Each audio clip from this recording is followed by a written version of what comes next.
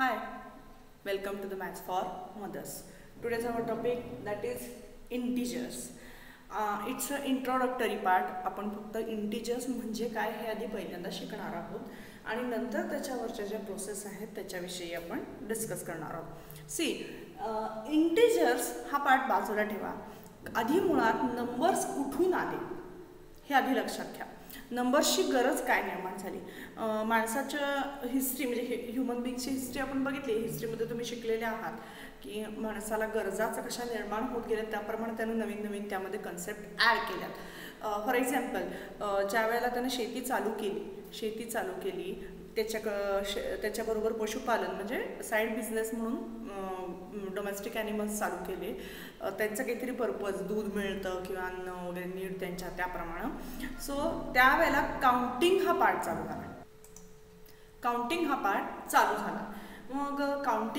चालू झाला आणि म्हणून मग नंबर्सची निर्मिती झाली. म्हणजे कोणतीही गोष्ट किती आहे, फॉर एक्झाम्पल आपल्याकडे वस्तू किती आहेत हे मोजण्यासाठी म्हणून त्यांनी काहीतरी त्याच्यावरती नंबर्स क्रिएट केले. आता बिफोर नंबर लगेच नंबर तयार झाले का? नाही, लगेच नंबर तयार झाले. पहिल्यांदा त्यांनी काय केले, काही सिम्बॉल्स यूज केले, रेषा मारल्या, डॉट दिले, पण ते सुद्धा अपुरं पडायला लागलं आणि म्हणून मग स्टार्ट झाले दॅट इज काउंटिंग नंबर्स ज्याला आपण मॅथ्समध्ये म्हणतो that is natural numbers.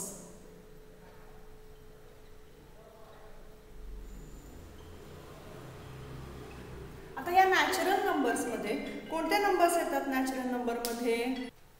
Natural numbers. तर नॅचरल नंबर्समध्ये कोणते नंबर्स येतात? That is counting number. Start from 1. आपण जे नॅचरल नंबरमध्ये म्हणतो 1 2 3 4 5 and 6 on. How many natural numbers can we count them? No, they are infinite. म्हणजे खूप सारे नंबर्स आहेत, आपण त्यांना थांबवू शकत नाही. मग त्याच्यामध्ये आपण प्रकार बघितले 1 डिजिट 2 डिजिट, त्यांची ॲडिशन, सबट्रॅक्शन, मल्टिप्लिकेशन, डिव्हिजन, ह्याच प्रोसेस आपण आधीपर्यंत बघितलेल्या आहेत. नाव आता प्रश्न पडला, ज्या व्यक्तीकडं काही वस्तू नाहीत, ज्या व्यक्तीकडं असं काहीच नाही आहे ते कसं दाखवायचं? आणि म्हणून शून्याचा शोध लागला. इट्स मोर इंटरेस्टिंग की शून्याचा शोध जो आहे आपल्या भारतामध्ये लागला. तर आपण वी शुड फील प्राऊड. आपण ह्याच्यासाठी आपल्याला अभिमान वाटला पाहिजे की ह्या शून्याचा शोध जगाला जो दिलेला आहे तो आपण दिलेला आहे. That is the zero. आता हा झिरो कुठे येणार आहे? डिसेंडिंग असेंडिंग ऑर्डरचा जर विचार केला तर आपण इथून पुढे लिहू शकत नाही, कारण झिरो म्हणजे काहीच नाही असं धरलेलं आहे. आणि म्हणून झिरो आपण ह्या 1च्या अलीकडे लिहिला आणि मग नंबर आले 0 1 2 3 4 5. पण ह्या ग्रुपला आपण ऑलरेडी नाव दिलेलं होतं natural numbers.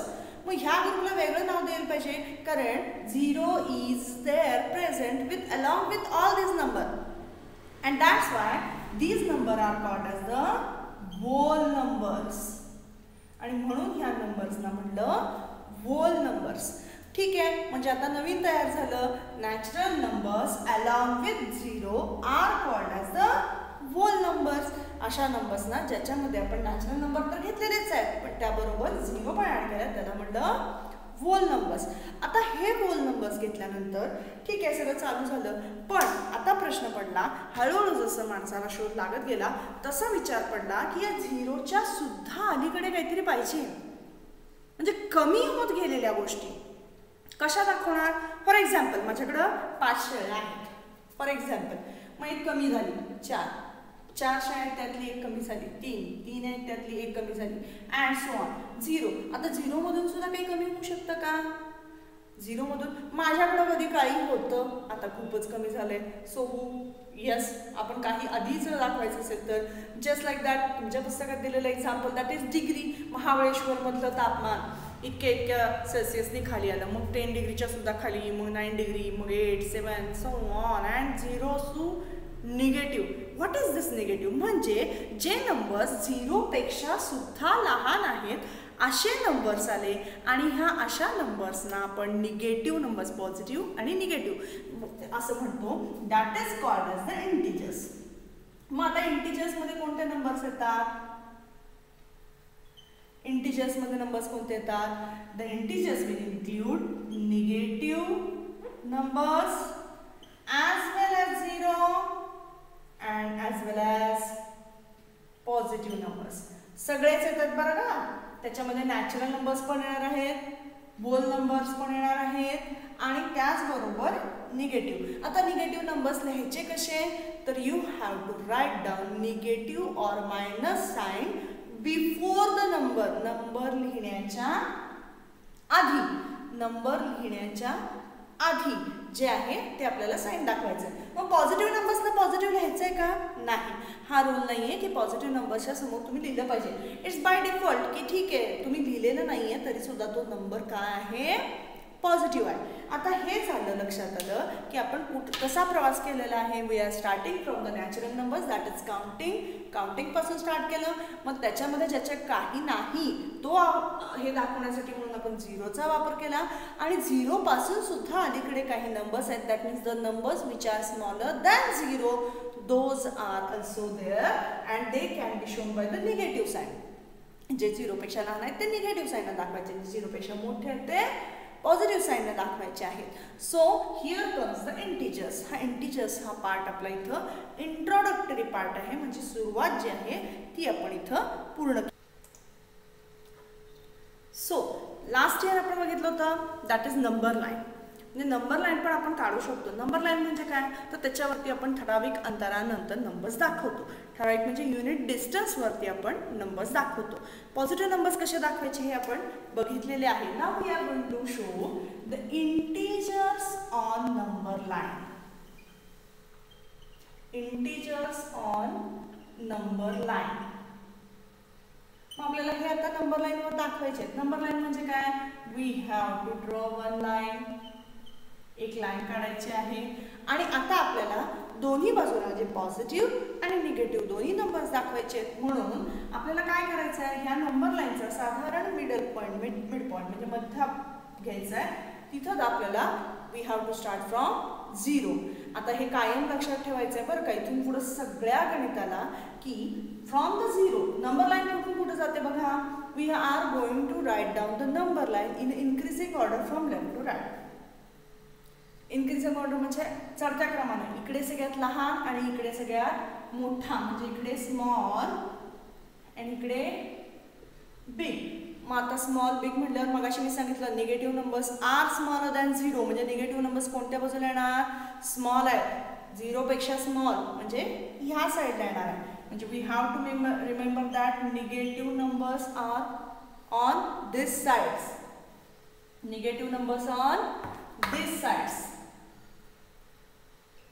and positive numbers are on this sides. Positive numbers या साईडला द्यायचे, निगेटिव्ह नंबर्स या साईडला. मग किती नंबर लाईनमध्ये तुम्ही लिहिणार आहे त्याप्रमाणे झिरो स्टार्ट फ्रॉम दिस. आता दुसरी गोष्ट लक्षात ठेवायची, आपल्याला सवय काय असते 1 2 3 4 लिहायची. मग 1 2 3 4 आपण इथं लिहिताना काय लिहितो बघा, इथं ठीक आहे झिरो, झिरो नंतर काय येणार आहे नंबर 1, नंतर येणार 2 3 and 4. आता इकडं लिहिताना तुम्ही इथून स्टार्ट करायचं नाहीये, इथून स्टार्ट करायचं नाहीये. We have to right down zero पासून स्टार्ट करायचं. झिरो नंतर इकडे काय येणार आहे, that is negative 1, negative 2, negative 3 and negative 4.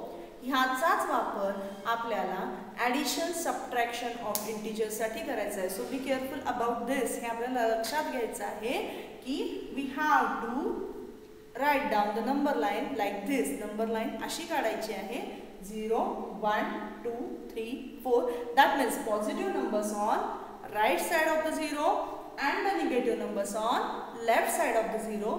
But during writing this you have to remember that start from 0 here should be 1 and start from 0 here should be a negative 1.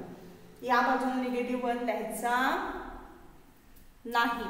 आता हे सगळं लक्षात आलं असेल तर आपण नेक्स्ट व्हिडिओमध्ये बघणार आहोत, that is how to do the examples on based on दिस. मग तुम्हाला कोणता आहे, दॅट इज प्रॅक्टिस सेट 4 जो आहे तो आपण इथं स्टार्ट करणार आहोत. But in the next. जर तुम्हाला आवडलं असेल तर लाईक करा, शेअर करा अँड सबस्क्राईब.